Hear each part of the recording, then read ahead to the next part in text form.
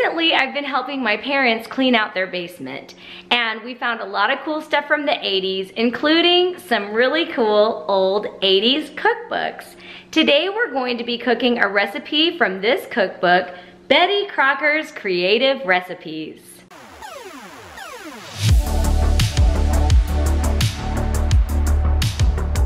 Okay, here is the recipe for Cabbage Patch Stew. We have all the ingredients here.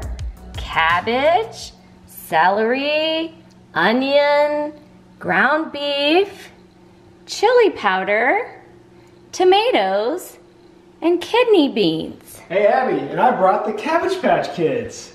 No, Keith, it doesn't have Cabbage Patch Kids in the stew. No dolls were harmed in the making of this video.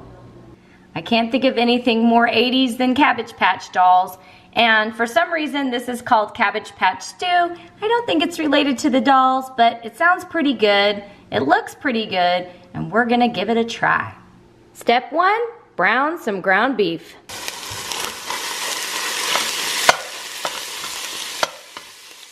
Add diced onion, celery, and cabbage.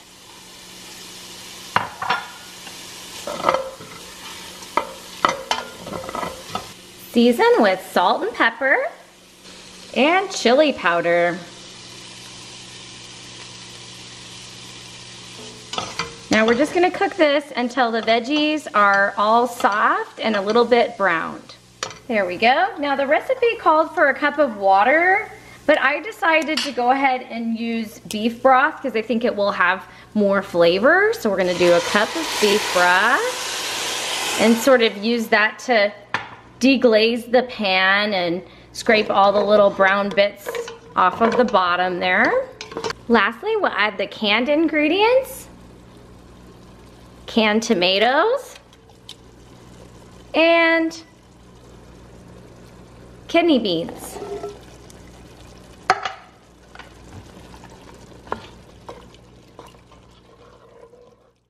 Okay, now we're going to cover it and simmer for 10 minutes. Okay, so our Cabbage Patch Stew is ready. You want to show it to them? I think it looks delicious. It's kind of like a chili. You know, it's got the meat and the beans and the tomatoes. It has one ingredient I think Keith is a little scared of, and that would be the main title of the ingredient. The Cabbage Patch Kid? No, the cabbage. Oh, the cabbage. Keith doesn't like cabbage, so, well, let me rephrase that. Keith thinks he doesn't like cabbage.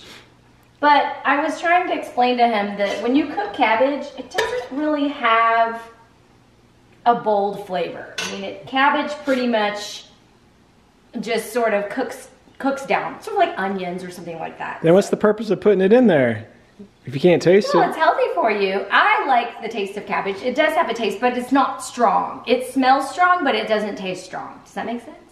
Okay, is this enough for you? That's plenty. Okay. All right, so I'm gonna serve this up and we are going to try it and let you guys know what we think.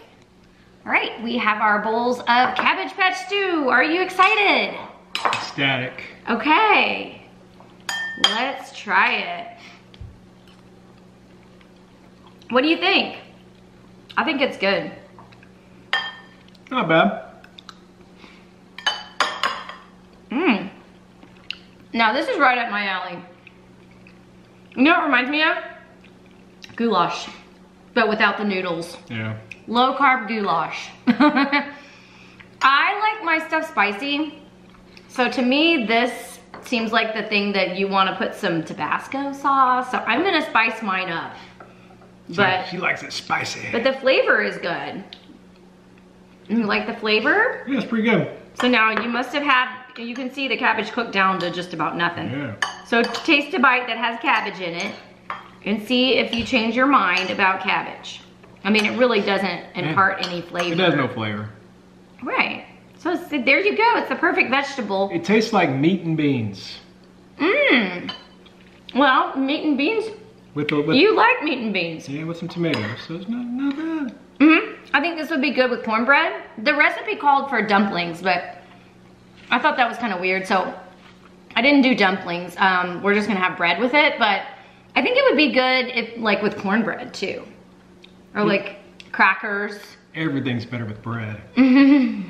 That's true. Yep. Unless you're on keto or something, then we're sorry. You can never do keto. Well, this would be a keto-friendly recipe. I don't know if they do beans. You could take the beans out, but I mean, just the meat and the vegetables and stuff. It's real flavorful. Yeah. So give it a try.